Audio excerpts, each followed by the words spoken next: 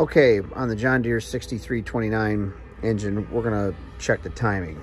Now, I've already got it in time, so I'll take the fun out of it, but I just wanna go over how you properly time these engines. A lot of John Deere engines are this way, you know, whether it's a 6068 or this old 6329 or a 4045, you know, a lot of them are very, very similar. So this engine was rebuilt before. You'll see somebody put some handmade markings in here, which is okay. You know, if you don't know the proper procedure, or don't have the correct John Deere tools to do it, if you mark it, assuming the engine ran, and put it back, it'll be fine. You know, so that's a good practice. But, you know, I saw that on disassembly, but, you know, I don't necessarily care because we have the correct tools to do it the way John Deere wants you to do it. So basically, anytime you put an injection pump on, or you're doing a major overhaul or major service like we're doing, you've got to go over their timing procedure. So basically how it works is there's a pin.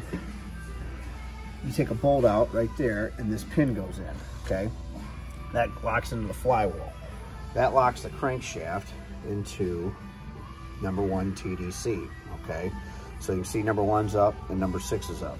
4-stroke engine, it's always 2 pistons up at the same time. Okay, so that's clue number 1. Of course, if you got the head on, you don't know that. But one thing about John Deere is the keyway is always down.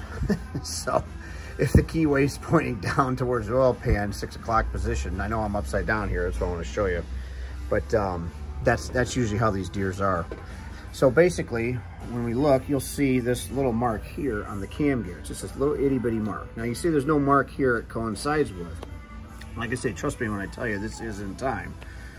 But you come over here to the injection pump gear, okay, and there's a couple markings. There's a 4, and there's a 3 and a 6 right next to each mark. Well, what that means is if this is a 3-cylinder or a 6-cylinder, that's the mark we're going to use. If this is a 4-cylinder, that's the mark we're going to use, depending on how many cylinders I've got.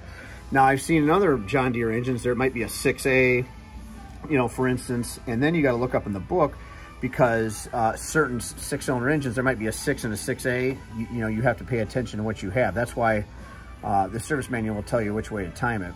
But it's always pay attention to when you take it apart. I always like to take engines apart in time. So that's how we do this. But anyway, this is the other special tool required, this JD 254A. It's this goofy looking thing, but basically how it works is it's going to rest up against the crankshaft snout, and we're going to go up against the center line of the shafts that we want to time. Now, this engine does not have balance shafts. There's a lot of balance shafts. That's what these holes are for. This engine does not have them. But some engines, mostly 4-cylinders and 3-cylinders, stuff like that, have balance shafts. So those have to be timed as well. But in this case, all we need to worry about is the injection pump and the camshaft. So basically what we do is we take our handy dandy JD 254 tool, and we find the center line of that hole, just like that, and we're resting up against the crank. And my timing mark should go right over it. See? Boom. See? That's in time. Perfectly in the center. See the mark there to the right? Boom, covered up. That's in time. Okay? Come over here. Hey, it's a 6-cylinder engine, so we're going to line up against the 3 and 6.